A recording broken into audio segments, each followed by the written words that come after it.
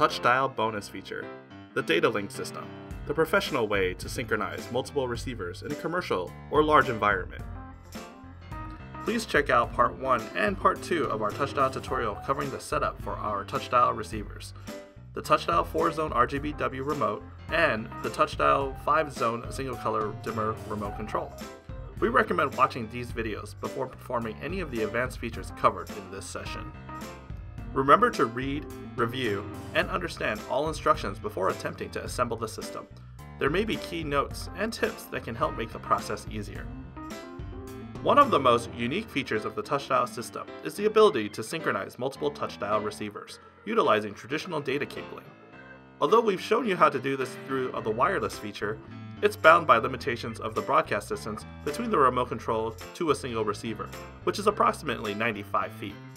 If the receivers are further than 95 feet from the remote, despite being synchronized, they will not respond in unison.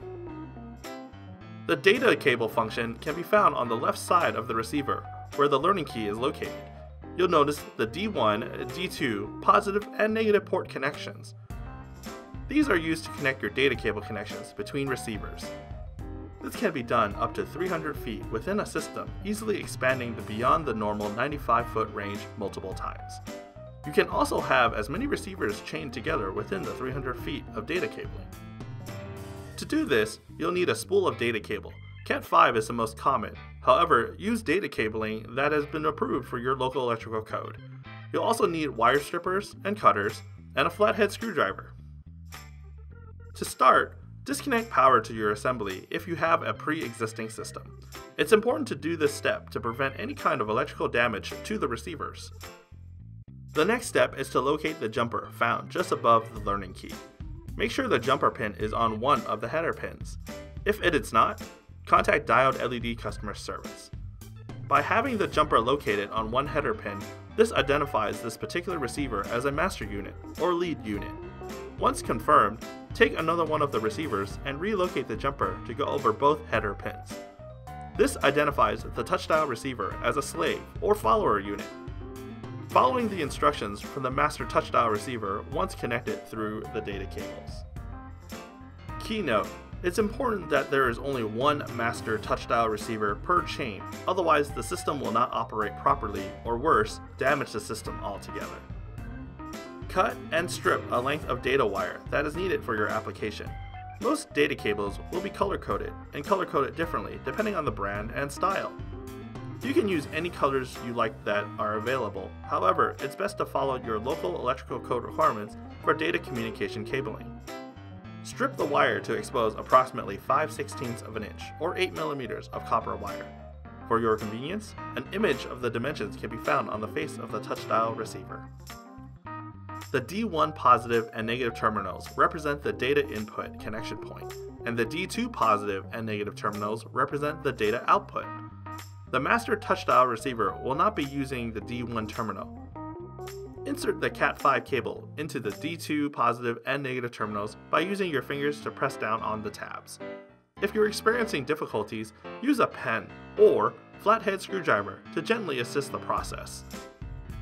On the first slave TOUCHDIAL receiver, insert the other end of the data cable wires into the D1 positive and negative terminals respectively.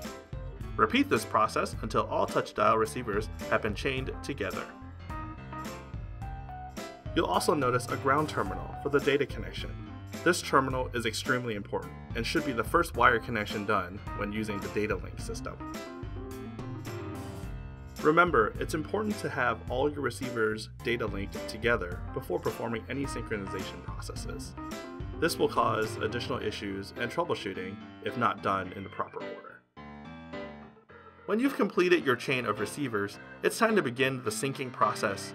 Part 1 and Part 2 of our TOUCHDIAL tutorial covers this process, but let's go through it for a quick review. To begin, power up your TOUCHDIAL system using your appropriate power supply. Next, turn on your TOUCHDIAL remote, either the 4-zone RGBW remote control or the 5-zone single-color dimmer remote control. Once confirmed the remote is on, press and release the learning key on the TOUCHDIAL receiver, followed by a zone number found on your corresponding remote controls. Remember, for the 4-zone RGBW remote control, after pressing a zone number, swipe your finger on the color wheel in a smooth motion in order to complete the syncing process. The lights will flash and begin responding to the instructions from your remote control. You'll notice all slave units chained together to the master touch-dial receiver will perform the same action in unison and will not need to go through the synchronizing process. Keep in mind also, if you're using touch-dial receivers that were previously part of a system or were used for a demonstration like our system in this video, you must reset the receivers by pressing and holding the learning key of the touch-dial receivers until the lights begin to flash. Once done, perform the remote syncing process mentioned previously.